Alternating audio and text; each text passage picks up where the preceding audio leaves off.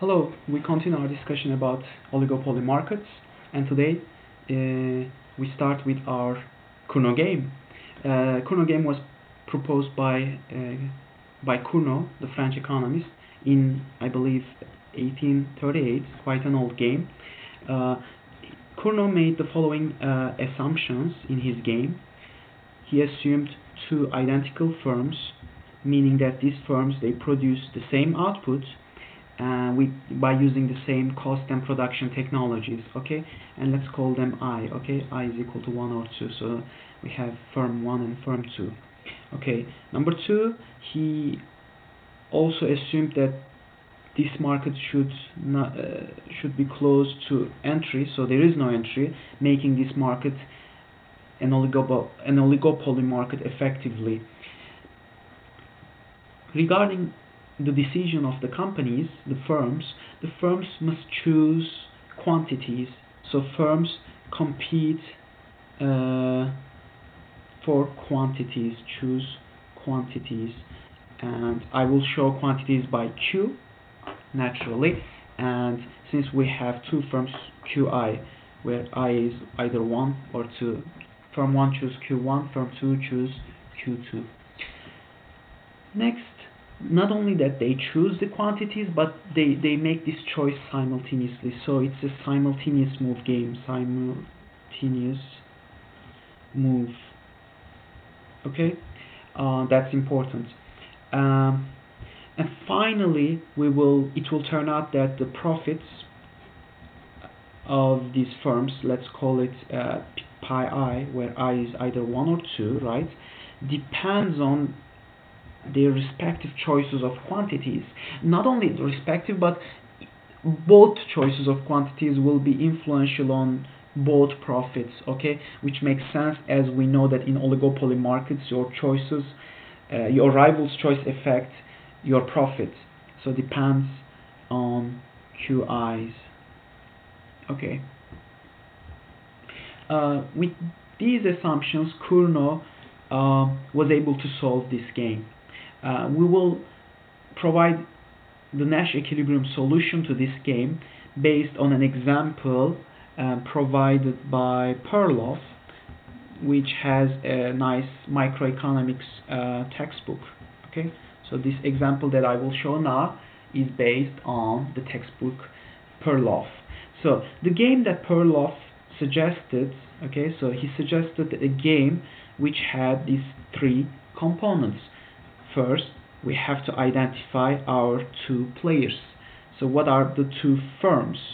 Well, Perloff had in mind the following scenario, where he has two airline companies, American Airlines and United Airlines, competing for customers on flights between Chicago and Los Angeles.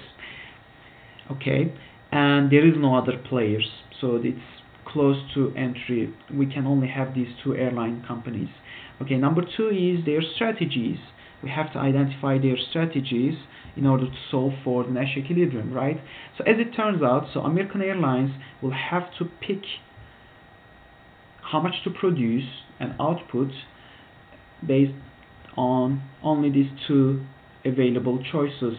It will either choose to fly a relatively low number of customers, 48,000 passengers, or 64,000 passengers in a given quarter, 3 months.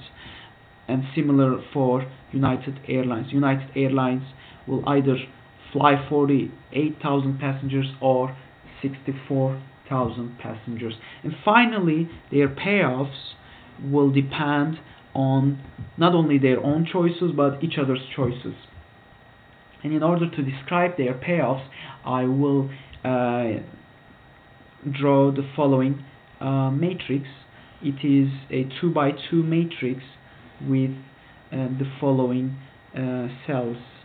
Okay, so here we go. So we have two players. American Airlines will be my row player, and United Airlines will be my column player. American Airlines have two possible strategies available for it, and similarly for United Airlines, two possible strategies available. And given these strategies, if both choose to fly a low number of passengers, they both end up earning $4.6 million of quarterly profits. And if both choose to fly a high number of passengers, they both end up earning relatively lower profits. As you can see in these cells, the number on the bottom left belongs to American Airlines, and the number on the top right belongs to American Airlines. And similarly in this cell, and in this cell, and in this cell again, the numbers on the bottom left belongs to American Airlines, the numbers on top right belongs to United Airlines. Now, if American Airlines flies 64,000 passengers and United Airlines fly only 48,000 passengers, American Airlines is somehow rewarded by that. Flying more passengers is more profitable for him, while if United Airlines flies low number of passengers, and vice versa, American Airlines is penalized, flies low number of passengers, while the rival is flying a higher number of passengers. Now that we know the payoffs, it's possible to solve this game. Let me just, complete the matrix. Okay, so in order to do that, we need what we call as their best responses. So let's start with the best response of American Airlines. Okay, so what are the best response of American Airlines given to a strategy by United Airlines? If my opponent United Airlines chooses to fly 48,000 passengers, I don't know how many passengers it will fly, right? This is a thought experiment. Then for American Airlines, the best strategy is to fly, well, if my rival flies 48,000 passengers, I have to make a choice between flying 48 or 64,000 passengers, in which case I respectively earn $4.6 and $5.1 million. So I should fly 64,000 passengers, which earn me more profit. Similarly, if my opponent flies 64,000 passengers, well, knowing that United Airlines flies 64,000 passengers, I have to make a choice between 48 and 64. Well, I realize that flying 64,000 passengers earn me more profit, so namely $4.1 million, and I go with it. The best response of United Airlines will be determined in a similar fashion.